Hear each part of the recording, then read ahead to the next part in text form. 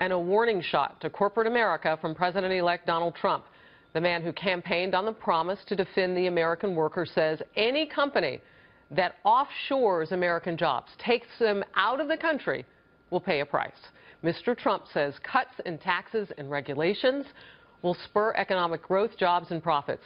But he warns any companies which outsource those jobs, but then try to bring back their products to sell inside the United States, will get hit with a massive tariff. The threat is not sitting well with many in Washington, including some Republicans. Nebraska Senator Ben Sasse hit social media and tweeted this: President-elect Trump means well, but won't his 35% tariff idea raise prices on American families? How would it not be a new 35% tax on families, he asks. Our Bryan Llenas is live outside Trump Tower in New York City, a bustling area during this holiday season, and people on those sidewalks talking politics and economics tonight, Bryan.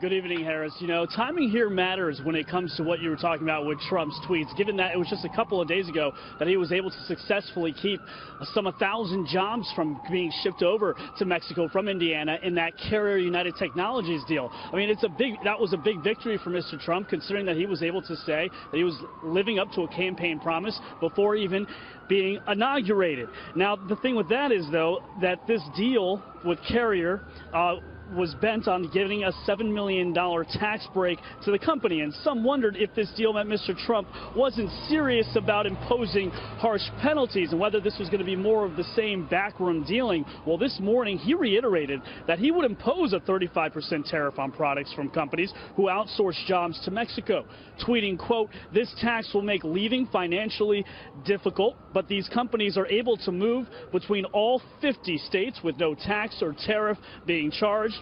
Please be forewarned prior to making a very expensive mistake. The United States is open for business." And earlier today on Fox and Friends, Reince Priebus, the White House Chief of Staff, said, look, companies can expect more personal calls from Mr. Trump. Harris? Interesting. So I understand that Mr. Trump also called out the Rexnord Corporation, and I did some digging, a little looking at them. They're a multi-platform industrial company, employ a lot of people. What are the people who work there saying?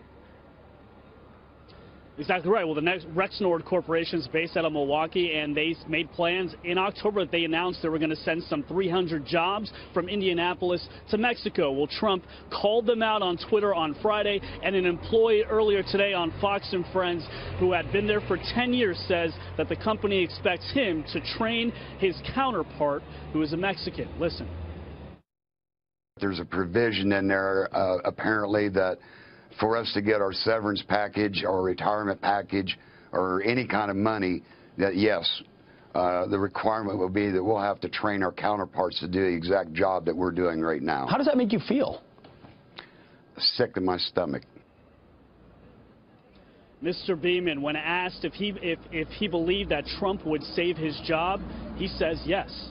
Harris? This was a huge issue for then candidate Donald Trump. And so delivering on this, you see, in that one corporation, people are waiting to see what that delivery system will look like. So let's move now from the economy to foreign policy, because there's been some other news cooking on that. The president-elect sent a message to China today. Tell us about that, Bryan.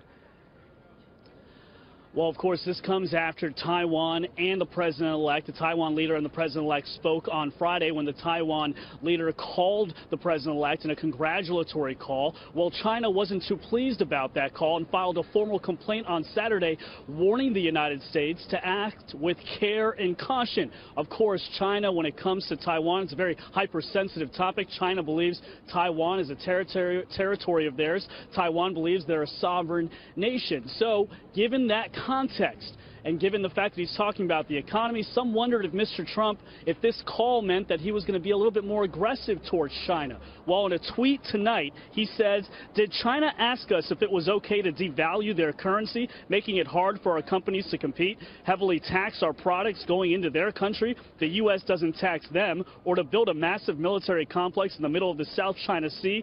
I don't think so." Mr. Trump there at least implying that, one, he's going to be more aggressive, and two, he doesn't really need to ask China for permission to do anything. Harris? All right, that's what he said he would do. We'll continue to cover the news as it happens. Bryan Llenas, always good to see you. Thank you outside Trump Tower.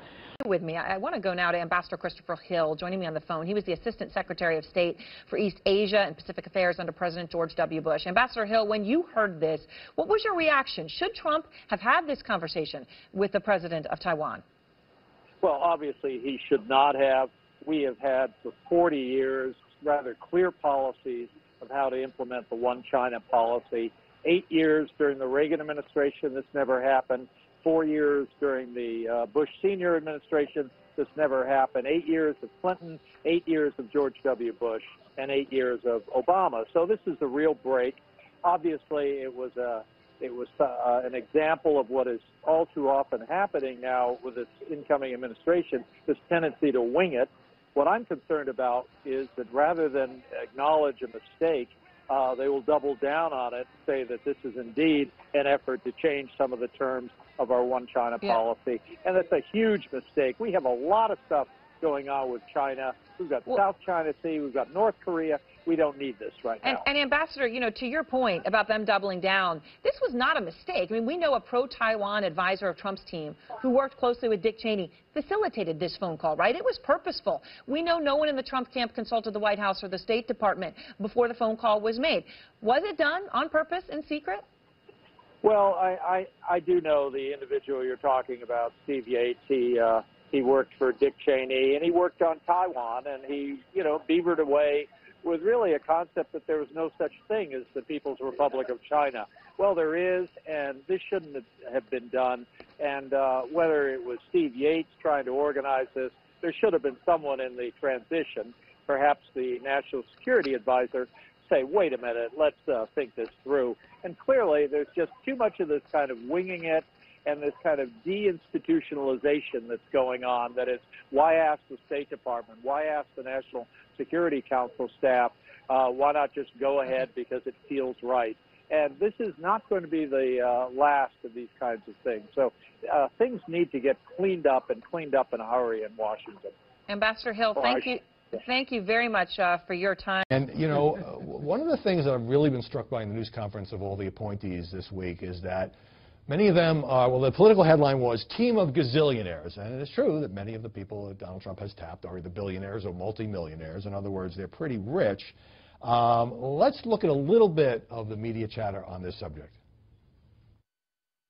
Billionaire investor Wilbur Ross tapped for Commerce Secretary.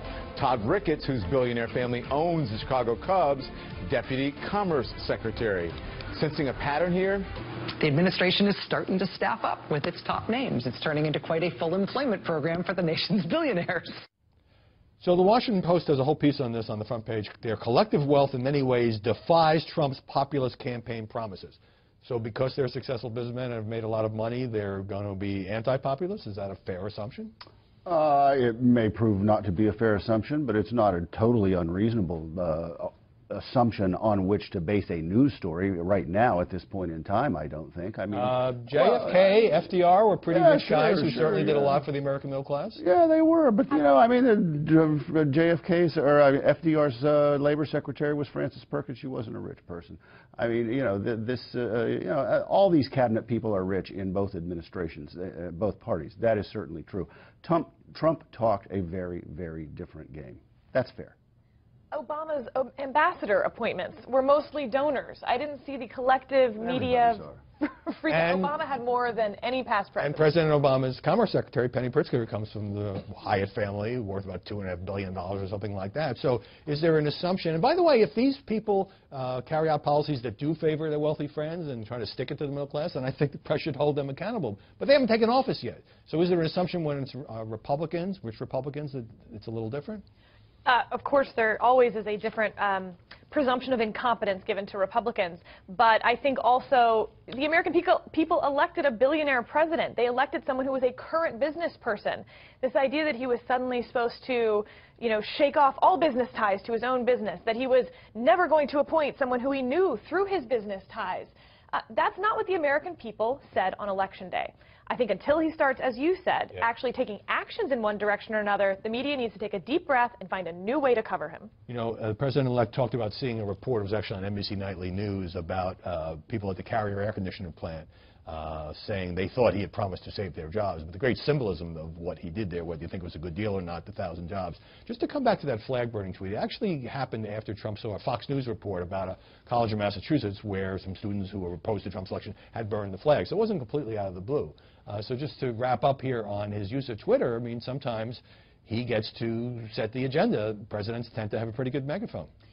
That's right. Again, though, with that particular tweet, the precedent has been set by the courts on flag burning. And so he's being provocative. Maybe he didn't say, I will propose on my first day in office. He said, I think they should go to jail if they burn the flag. A lot of people would agree.